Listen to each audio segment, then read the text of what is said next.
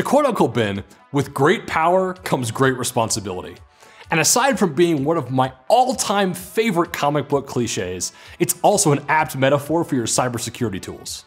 So today we're going to talk about how to ensure that your security tools don't inadvertently do you more harm than good.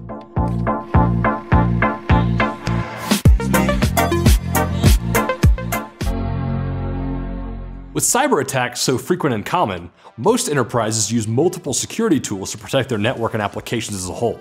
Security analysts recommend that you deploy certain security solutions in line, so that they can inspect traffic before packets enter or leave your internal network. Now, inline monitoring like this does introduce a slight latency into your network response time while the inspection takes place. But the ability to stop threats at the network edge is more than worth that time investment. But what if one of your inline tools goes offline and causes your network to go down completely? Well, when it comes to your network and the applications you rely on, downtime is simply unacceptable. It deprives your staff of business-critical systems while infuriating your end users and customers alike, essentially grinding your business to a screeching halt. But therein lies the problem. With your tools deployed inline, if any one of them stops responding and forwarding traffic, then it's going to disrupt that entire network segment. To keep this from happening, you need a bypass switch in place to continually verify that each of your inline tools is up and responding. If the bypass switch cannot confirm that your tool is working, then it fails open and allows traffic to flow through the tool and into the network anyways.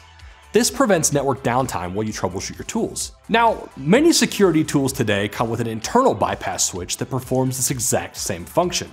Tool vendors sometimes refer to these things as failsafe.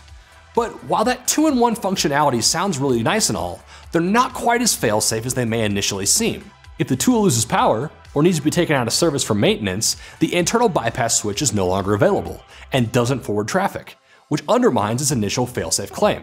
With an internal bypass switch, your only option is to wait for a scheduled downtime window to perform scheduled tool maintenance.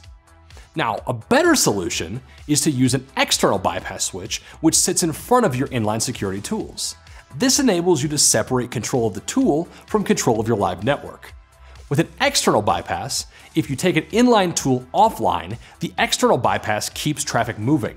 This is particularly helpful when you need to proactively take the tool offline for troubleshooting or for things like upgrades. But it's worth bearing in mind that not all bypass switches are created equal.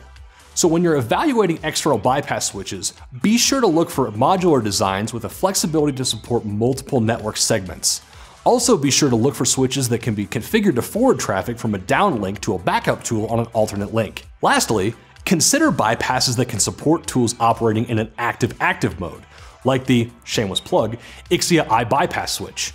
In this mode, the backup tool is online and shares the processing load with your primary tool instead of sitting idle, where it would have to take a lot of time to boot up and take over in the event of a power failure. This means that there's virtually zero delay when one bypass stops and the other one has to take over. So there you have it, a little switch with big consequences. And hopefully I've been able to whet your appetite to learn just a little bit more.